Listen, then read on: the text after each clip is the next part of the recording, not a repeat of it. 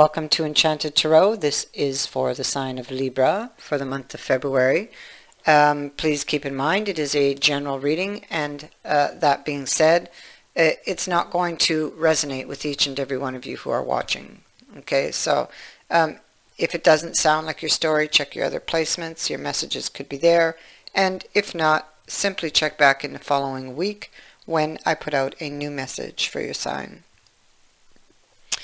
Okay, so beginning right at the heart of this reading, we have the wings. The wings are speaking to your wishes. It can speak to messages flying towards you, something or someone flying towards you. It can be a divine blessing you're going to receive. It could also be improvements with regards to the subject of your inquiry. So why you are watching this this video, that would be what would be improving. Now, the praying mantis is looking at the wish. So like you're either in this energy or this is inner energy that's coming in for you. Okay, and so the praying mantis, he's looking at all of the details of this. Maybe he's not quite believing it. Maybe he's not quite trusting it. Maybe he has this a sense of foreboding. Maybe he's got a lot of insecurities. The praying mantis is taking a closer look at whatever this is that has flown towards you. Now, what we see as clarifiers that I drew for these cards, we have the Three of Shields in the world of truth. And so, so the Three of Shields is about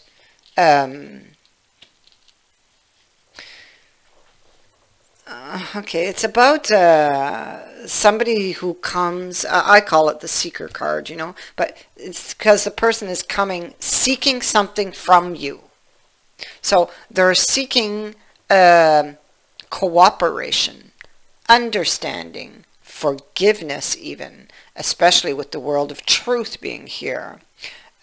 Seeking maybe to restore the balance, or seeking a direction with you, a healing with you, a new beginning with you, because Esclamant de Foi is here, and she is about new growth and potential.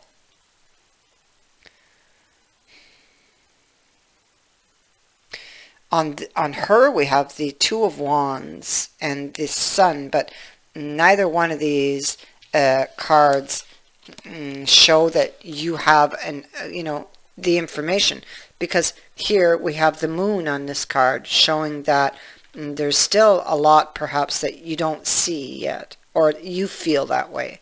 And here we have the Sun that's just beginning to rise. Everything here still sleeps. So there are still things in the dark. It could be representing the dawn of a new day. You have a decision to make on a new beginning with this person. And we have it again here. Here we have the good news. This is, yeah, look at this. Wow. Okay, after probably a period of silence, somebody sitting really stubbornly on a decision, you're finally going to get news from that person. And this is a very, very lucky card to have. So it's a new beginning. They could have been sitting stubbornly on a belief.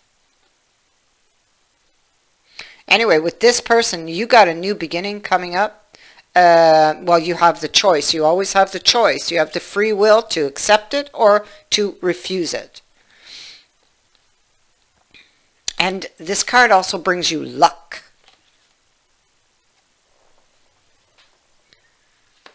But it could be that you're somewhat afraid of it.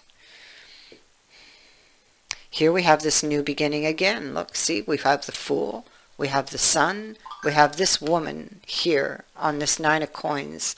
And so she only has 9 coins. She doesn't have that 10th coin. So she has something missing in her life. And it is that coin.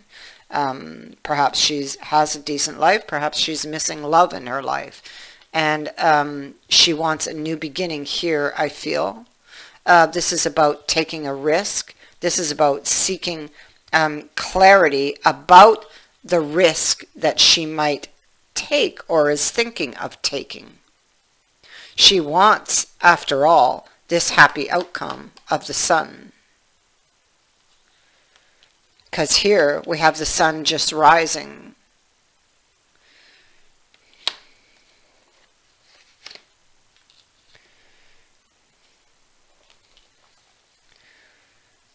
Somebody perhaps made an error. Maybe they tried to cover it up. It could be also that you are reflecting on whether or not, well, you're reflecting on what the return would be should you accept this second chance. Should you decide to go ahead with the healing, to move this to a better place, you know. And so you're very focused on the Cup. You're very focused on the offer. But there's something here, you see? There's something that disturbs you, and you're looking deep.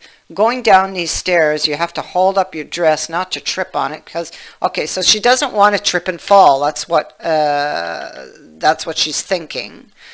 She's got old fears that are creeping out from under the bed. They're kind of grabbing at her from the shadows.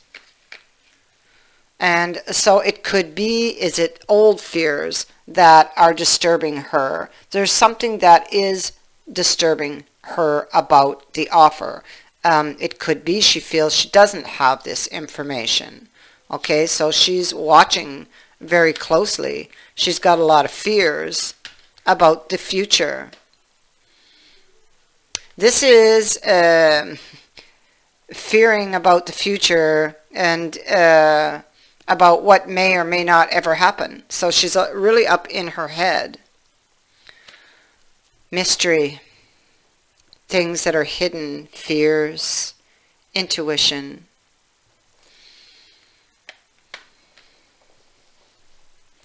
So, I feel like this is like a mental clash. I feel like it's like a conflict in the mind over this cup.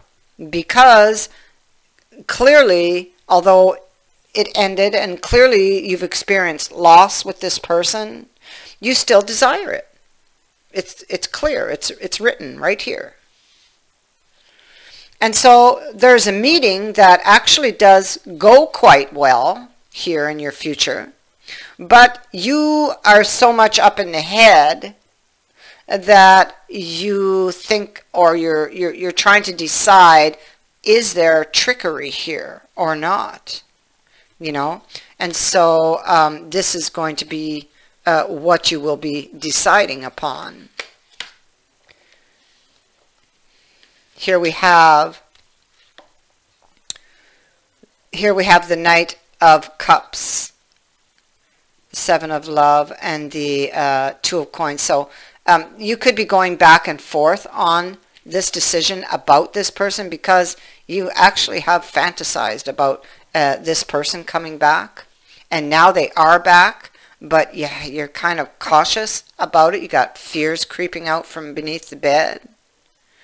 You're not quite trusting what they're, or maybe you're just not quite trusting what you're being given. And let's remember, this is a divine blessing, and but you're all worried and up in your head about old fears, I think, old beliefs possibly. And you're wondering, is this person just going to drink from the cup and leave? This is what you're wondering. You have, this is somebody who has commitment issues. This is what you're trying to decide. Will they stay? And here you are. What do I do? What do I do? Okay, so, and down here we have the communication that brings in your new opportunity. It is a window, so windows are only open for so long. So, you take the risk or you don't. It's up to you to decide. You cannot know everything, all right? You have the High Priestess here.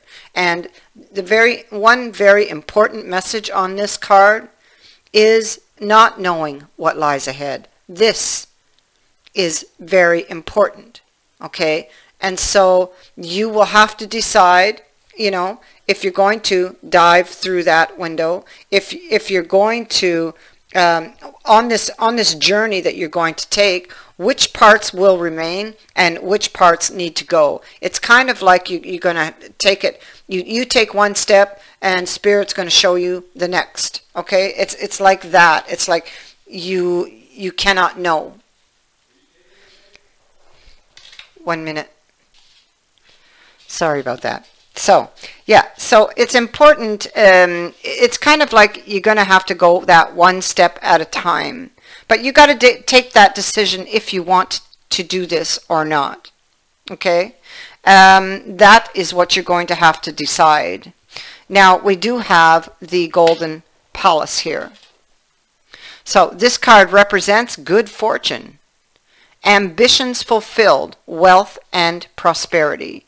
It may also indicate emotional fulfillment, as perhaps you're entering a time of happiness that is long overdue. The message here is that self-worth isn't measured by what you have, no matter how abundant your life is. Instead, it comes from what you are, how authentically you're living your life, and how much love you're willing to share. Granted, receiving this card does indicate material gain and a furthering of tangible rewards, but things come and go, and knowing your true value leads to even greater riches now. Share the wealth, this card says. So, looks like you have a decision in front of you. What should you do? This is your wish, Here we go, Judgment again. Do you want this second chance? If they did something, can you forgive them? You must decide. I thank you for watching, for liking, and for sharing my videos, and for subscribing. Also, thank you to everyone who has sent in a donation. It is greatly appreciated. Many blessings.